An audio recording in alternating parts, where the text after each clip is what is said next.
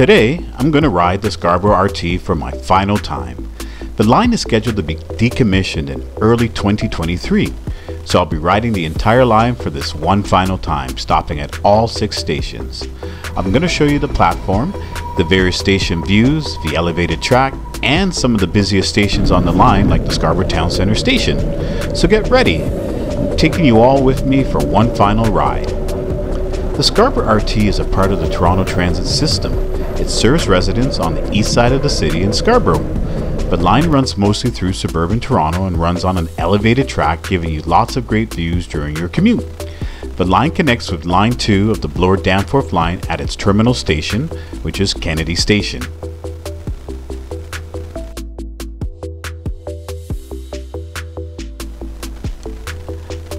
Alright, let's have a quick look at the trains that service the Bloor-Danforth line before beginning our RT ride at Kennedy Station.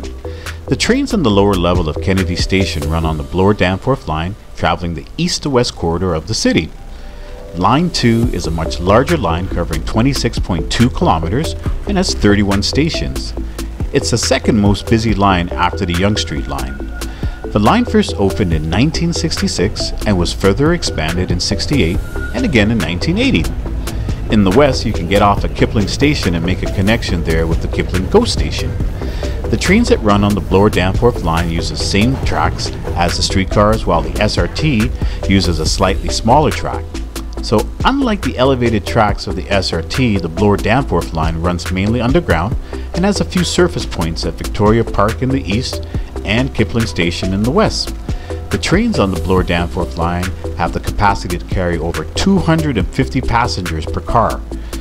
They are arranged in a 6-car configuration and supplied by a local manufacturer right here in Ontario, Bombardier.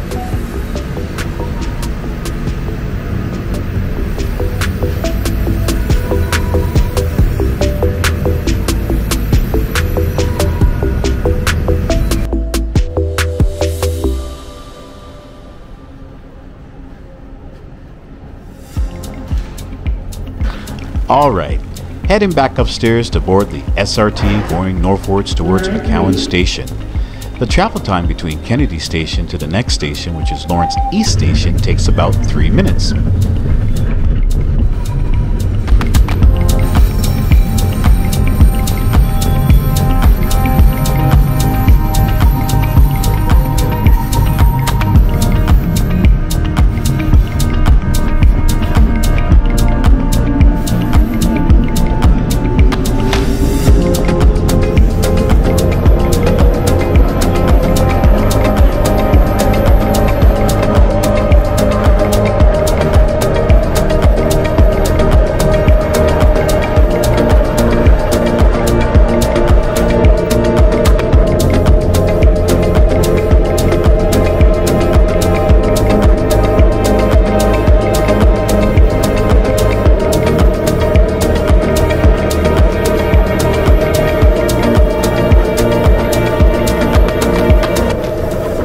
The train is traveling a north corridor that runs parallel to Midland and Kennedy Road. The walls of the local businesses and fences that line the SRT route have always been a popular canvas for local graffiti artists. The artwork has changed greatly over the years. I'll be honest, I didn't see anything that looked remotely familiar. From what I can recall, the most popular piece of graffiti art on the line is the East Side mural, which has been featured in many Toronto hip-hop videos.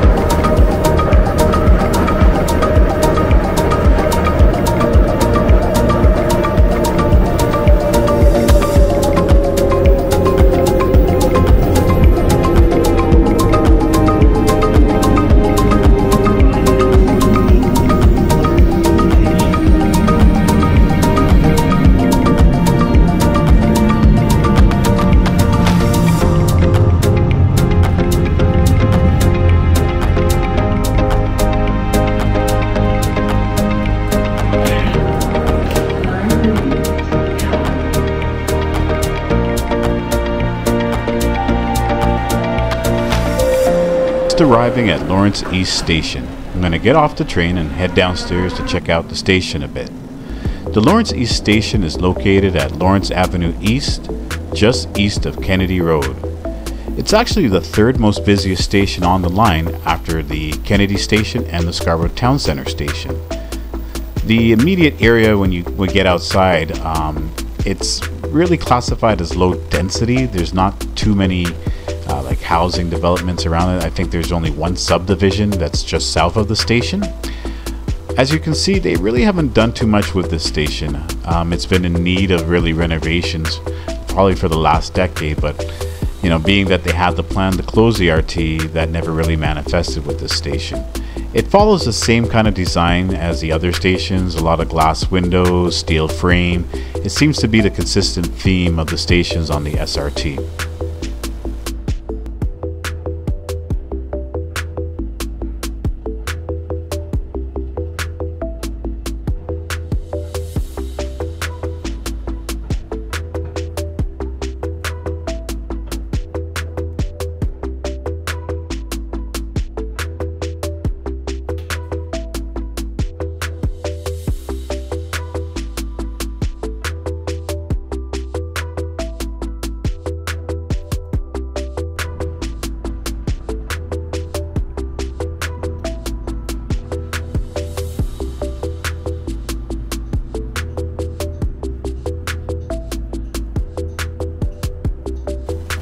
Okay, heading back to the platform, gonna hop back on the train. We're heading north to our next station, which is Ellesmere Station. It's about a 4-minute train ride to the next station.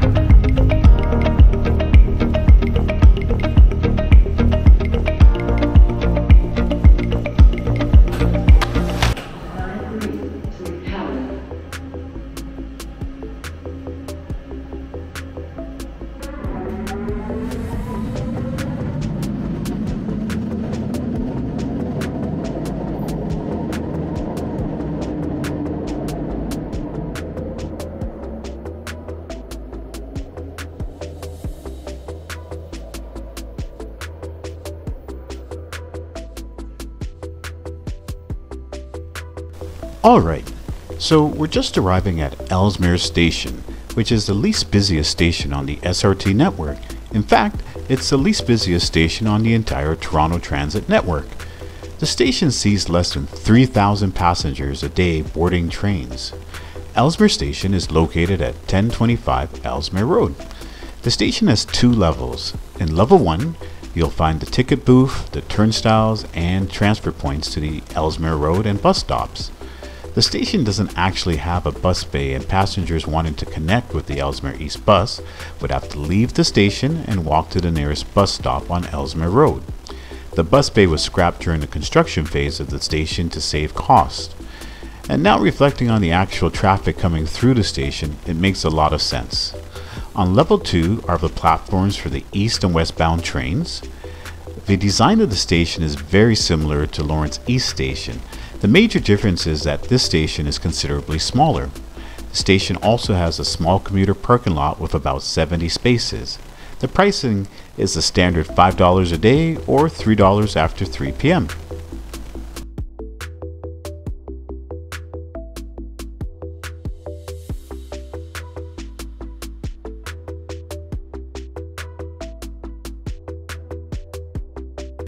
Let's have a quick look above ground. As you can see, the entrance for the station is very undesirable.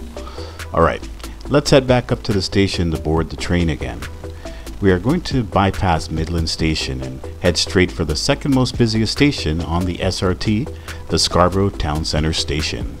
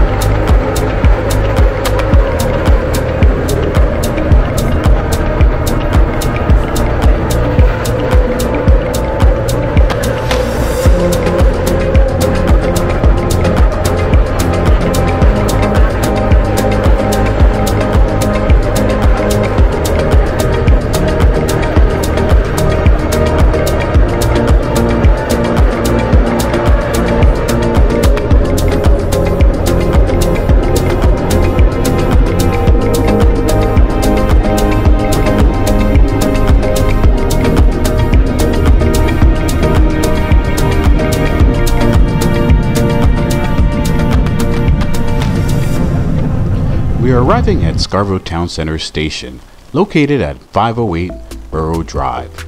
The Scarborough Town Center Station is the second busiest station on the line, seeing over 25,000 daily passengers who start or end their journey at this stop.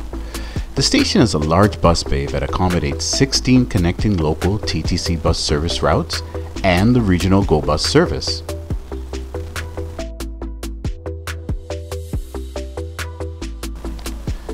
There is also a skywalk that connects the Scarborough Town Center Station to the Scarborough Civic Center and surrounding condominiums.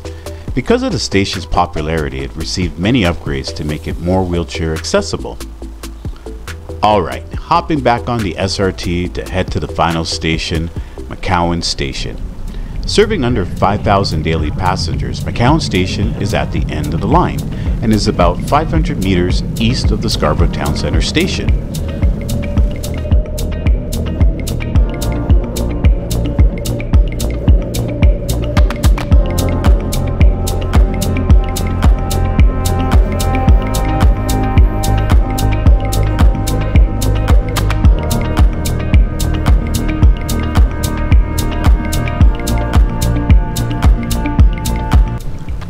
We're coming close to the end of my final ride on the Scarborough Rapid Transit line.